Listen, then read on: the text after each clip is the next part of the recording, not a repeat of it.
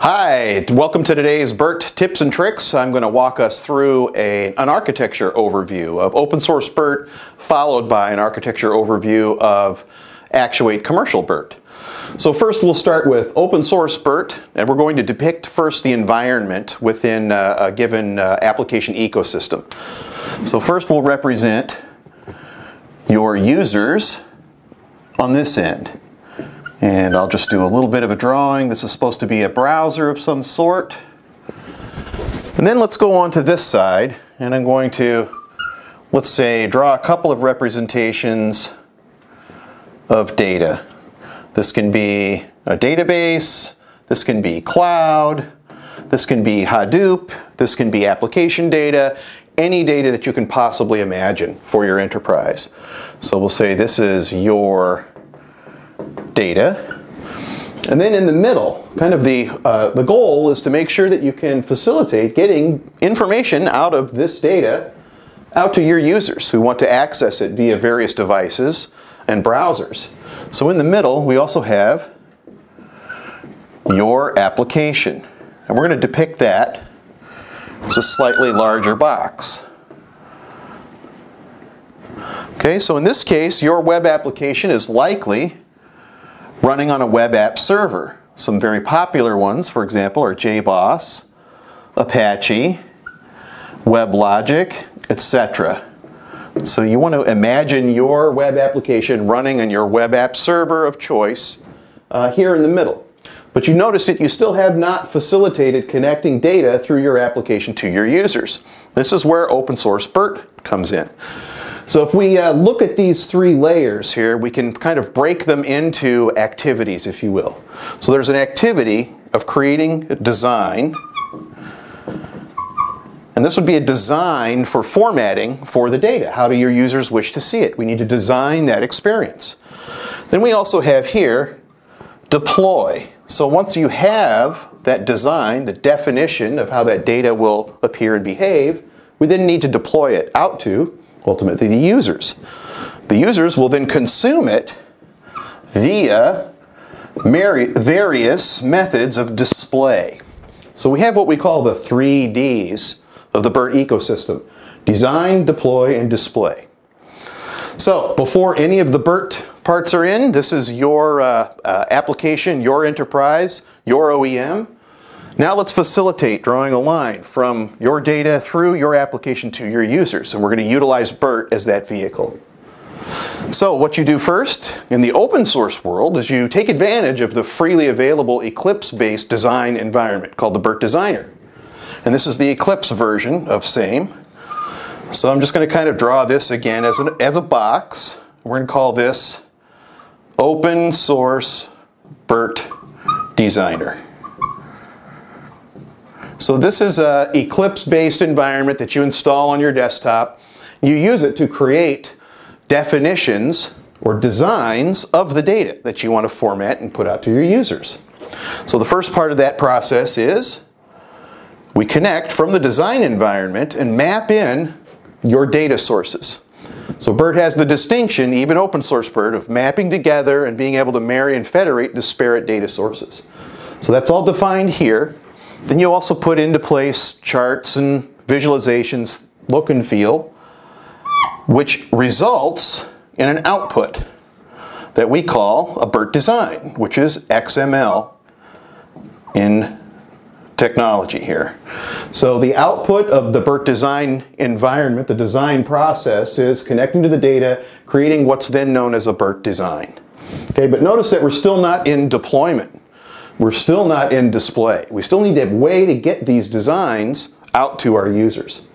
So another part of the open source puzzle is that your developers, your web app developers, will download, in addition to the Open Source BIRT Designer, the Open Source BIRT engines that will facilitate generating the XML design and outputting it in various formats.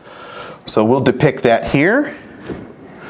So we'll say we've got, and just assume an integration process here. So we integrate the BIRT engine. This is what generates the content, and or the BIRT viewer. And the reason I say or is because you have the luxury of only embedding those pieces that you need to facilitate for deployment. So in this case, we're going to depict that we've got the full gamut of capabilities from Open Source BIRT. So our web app developers have now integrated the BIRT engine and the BIRT viewer into our application. So the next part of the puzzle is that our content designers will then move that design into the application itself. And this is just to a directory that's known and accessible to the application. And there we are. Bad handwriting aside, this is the XML design. So we've now copied it into a directory ostensibly within the web application context. So now how is it that we finally close the loop, facilitate your users being able to access data that you've now defined in this XML design? Well, it's all very elegant. In fact, because your web application developers have embedded the BIRT engine and the BIRT viewer, your application can now take incoming URLs and generate that content, and then further output it in various formats. So the users of your application will click links or go to certain pages that you've set up where you've embedded BIRT content. But the simplest is to just simply issue a URL. So a URL is issued to your web application, which then passes that URL to the BIRT engine. The BIRT engine knows what to do with that incoming URL. So what it does is it now generates this XML design. It tells it to go back and get the data that you've mapped into this design. So at this point, we can erase these lines, and now the design is on or resident in the application. The URL comes in, the design and the engine know to go and fetch the data as mapped in that design and return it back to the BIRT engine, which then renders it as a chart, or maybe as a table, or maybe as a dashboard. And it does this all encapsulated in the application itself, and ultimately returns, as a response to this URL, data-driven content. And this is, again, in the form of charts, in the form of reports, and in the open source implementation of BIRT, what you're probably noticing is that we haven't accommodated for any kind of administration. We haven't accommodated for any kind of security.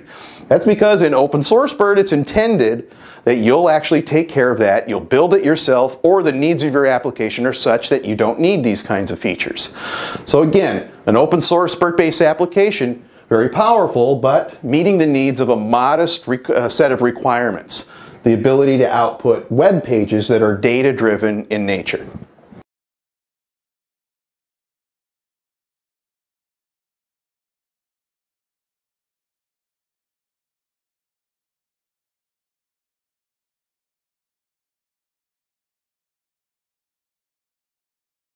Part two. Erase as needed. Okay, I think I'm going to have to do some erasing. So imagine very witty banter going on here. But I'm going to leave some of these boxes in place. And ultimately, a lot of this stuff stays the same. But I'm going to draw a couple of new boxes. So in fact, let me make this a little bit thinner. And make some other changes here. So this is now, let's see, I'm going to make some extra room. This now becomes the iHub. So we're going now into the commercial environment. Change your header. And yes, let me draw my extra couple of boxes here. And we'll say this is now your application. Your app, and then we've got an extra component here that we call Information Console, and we'll call this the web tier. So lastly, as my colleague aptly pointed out and deftly reminded me, this is now the commercial environment. Commercial actuate BIRT. My pen is starting to fail me just a dash, but okay, so a lot of the same flow of information. You notice that we've still broken out these main sort of tiers of activity. We still have a design area where you have your data. We still have your users where we have a display area. But notice that we've actually separated out now. What first was in the middle was your application. Now your application actually becomes a part of the iHub ecosystem.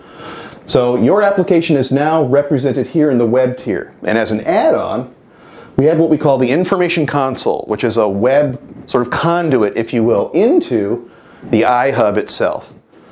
So the iHub is actually made up of, is cluster aware and made up of a set of volumes that can then become an application. So while it has parallels to the open source environment, the main difference is that the iHub is not running under your application context. So for especially environments where the information is highly voluminous or the users are highly voluminous, you don't want to saddle your application with having to constantly generate that much content and handle that much data. So for that, we take the onus off of your application, put it squarely on the iHub. So the iHub is the cluster-aware, massively scalable deployment environment tailor-built specifically to deploy out BIRT content. So we also have a couple of extra boxes here. So the iHub itself handles scale, it handles storage, it handles management and administration of content, and it also handles securing of that content. Okay, so notice that we've got a lot more going on here than in the open source environment, because the engine is already encapsulated in the iHub itself. So this means that what we've done is we've taken the engine and built on all of these value-add features, not the least of which is massive scale. And also the ability to store and manage persistent content, something that you would otherwise have to build yourself in your own application. The ability to do things like scheduling, offer your users the ability to share, other kinds of management and administrative capabilities built right in. And then probably most importantly is the ability to tie in with your application security, your user security. So when they log into the application, the information that they are seeing is using the same security rules. Nobody sees anything on the iHub that they're not supposed to see. So now we can kind of draw the lines the same way we did before. And you're going to notice strong parallels because it's essentially the same flow of information, while at the same time taking advantage of this huge efficiency of bringing the iHub into the overall environment. So similarly, your users will be in your application, and when they want to access a report or a dashboard, that's all encapsulated in a URL at its simplest, which is then passed through your app through our information console, ultimately into the iHub itself. So also what I failed to draw earlier is that another part of the ecosystem here is the Actuate BIRT Designer. So the Actuate BIRT Designer brings the benefit of additional data sources and additional capabilities to the design environment. So you're able to actually do things like create dashboards, things that you can't do in open source. You can create data objects, encapsulations of data that you can't create in open source. And there's several others. For example, HTML5 visualizations. I'll make sure we grab that as well. HTML5. So these are kind of the biggies, if you will. But the process is the same. You connect up to your sources. You create that XML BIRT design. Because again, it's all under the covers. It's all open source BIRT. So then we move this into the volume. And of course, we want to assume that there's multiple documents here. So an application is made up of interconnected multiple bits of BIRT content that all create the application experience. So once this content is loaded into the volume under the auspices of an application, then your users come in, the URL comes in, hits the iHub itself, which then knows within the BIRT design itself what data to go get. So this happens again, the data is returned. The output is then rendered out and passed back through the information console and ultimately your application. What's different here is that we're not just outputting what's otherwise kind of a static report. You know, definitely BIRT reports are robust, but they don't do much. What the commercial value add feature is for the display tier is that we bring interactivity. So interactivity becomes an integral part of the user's experience with any BIRT content. Additionally, in commercial iHub deployment, we get dashboards. Also, we get data objects. Data objects are an encapsulation of data that can be placed onto the iHub and accessed by users for ad hoc report building or ad hoc dashboard building. And then we also have various and sundry other really cool out-of-the-box value add features, maps, mobile, analytics, and this is where we would assume that our sales reps would put whatever things that they actually want to pitch appropriately here, or just put the whole gamut.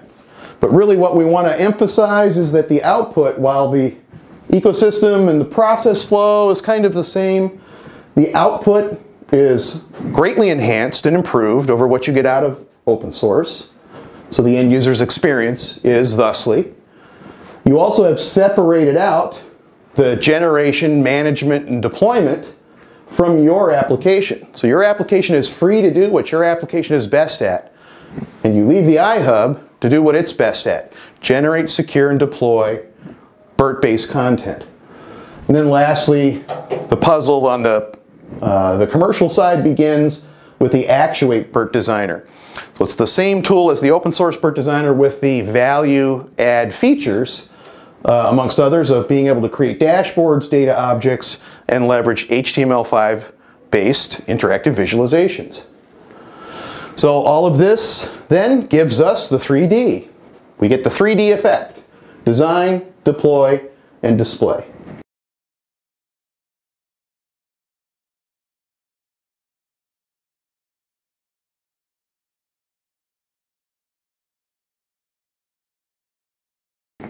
So I hope you've enjoyed this BIRT Minute, and look forward to our next one. Stay tuned. So I would definitely, in my redo, recommend that we sort of go, you know, this way rather than back this way. So right now I'm focused on that Actuate BIRT Designer. Yep. Is that the BIRT Pro or the? Yes, Actuate BIRT Designer Professional. Thank you for the distinction. So this definitely is head and shoulders above its free open source brother. Exactly. So that's under design. I'm going over to deploy, and I'm going to go up a little bit here and talk a little bit about, first off, the iHub, which was the application layer right there. That focuses on what? So these are actually concepts that are internal to the iHub itself. So the iHub has a concept, and in fact we could almost actually change these around. They're almost interchangeable.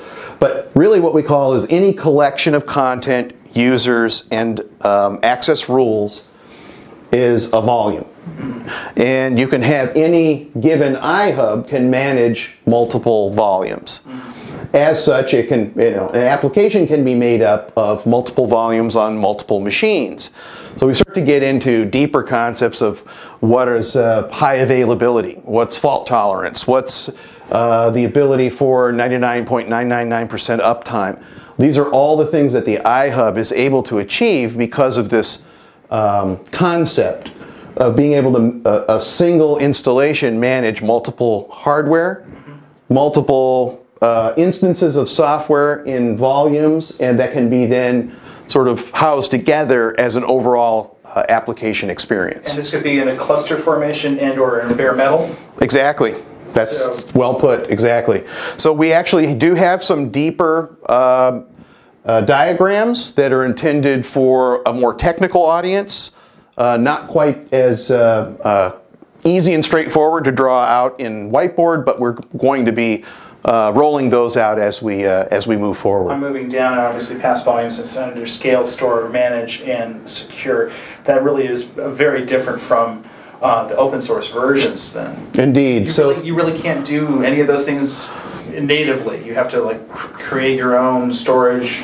Exactly. To create your own management add-on. That's exactly what we really want to can't overemphasize, is that all of these things that are, you know, just indicative of, you know, many more and deeper features, you have to build.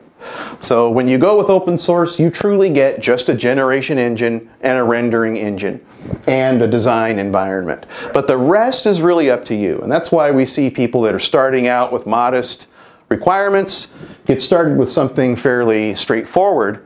But then when people see it, they say, I want to move to the next level. It becomes then popular, and they have to start thinking of things like, I've got a lot of users, and now I've got a lot of data.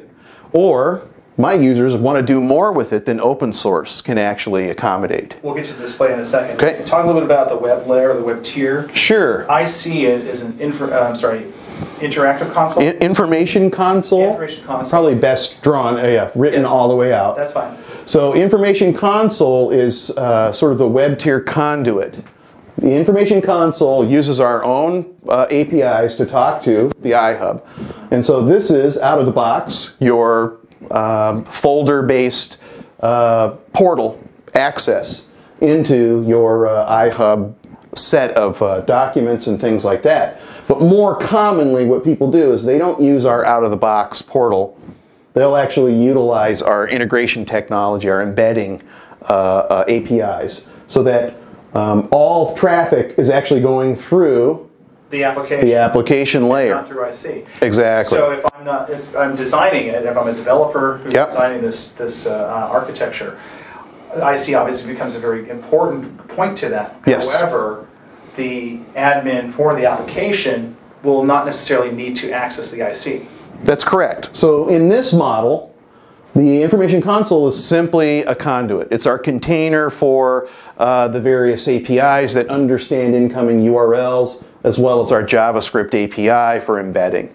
So, but yeah, it's very common in many applications that users never see our information console ever. And it's only there as an intermediary to funnel things coming through your application and things back out from the iHub itself. Finally, under display, yes. Your users are demanding new things. They want, and I'm just going to focus in on that little list there. Yep. They want interactivity. They want dashboards. They want data objects, maps, analytics, and mobile.